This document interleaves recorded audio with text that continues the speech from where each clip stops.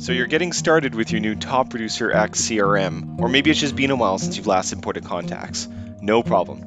TPX makes importing contacts and setting up your database easy. For importing contacts, Top Producer X accepts CSV files, which are common cross-platform spreadsheet files. Once you get your contacts imported, your Top Producer X CRM will come to life, and you'll be able to make use of great features such as follow-up codes that will simplify your workflow. To get started with importing your contacts, navigate to the Settings button in the bottom left of TPX, and then click the Import Contacts tab. From here, click the Choose File to Import button, then browse your computer's hard drive to locate the CSV file that contains your contacts, and click Open. The file will then be uploaded into TPX, and you'll be asked to verify the field mappings. The idea here is that Top Producer X has its own data fields that it wants to populate, but every spreadsheet is different, and may have columns with names that differ from what TPX is looking for. Making your way through the various field mappings, carefully ensure that the field names on the left from your spreadsheet match up as closely as possible to the field names that TPX provides in the drop-down boxes on the right.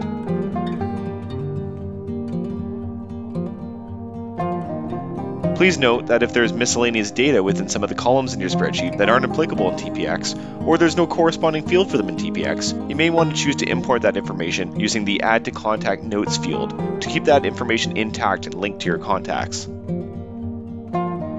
can also set a contact status and contact types for your contacts as you import them. Contact statuses include New, Engage, Future, Active, and Closed, as well as Inactive and Non-Client. These contact statuses are a way to keep track of where your contacts are in your business's pipeline. Contact types are a way to categorize your contacts. To add contact types to all the contacts being imported, click on the Search to Add box to the right of contact types, then start typing to search for relevant types, or select from one or more types from the list.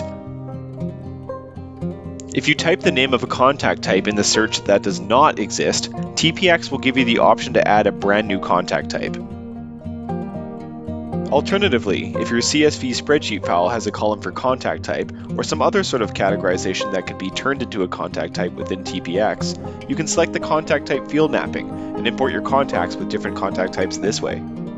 After verifying that everything looks correct, you can complete the import by clicking the Import Contacts button in the bottom right-hand corner. After doing so, you'll be brought back to the main Import Contacts page, where you can see the status of recent contact imports. Depending on how many contacts are being imported, this process can take anywhere from a few seconds to a few minutes, but you can click the Check Status button at any time to refresh and see the status of the import, as well as how many contacts have been imported. You'll know the import is finished when it says Completed. Next, head over to the Contacts page to see the results of your import. Congratulations! You've just added to your Top Producer database and are on your way to making the most of your Top Producer X CRM.